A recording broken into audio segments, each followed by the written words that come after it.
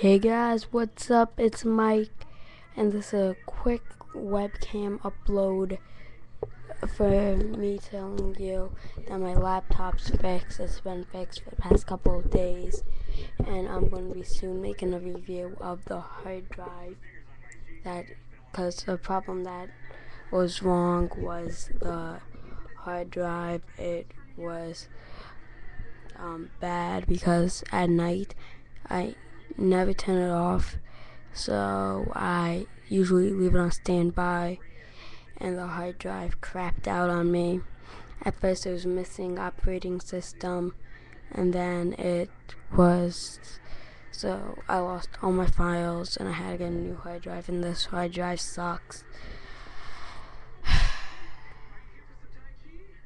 And soon I'm getting a MacBook, so all my files off of that is lost, and I needed those files.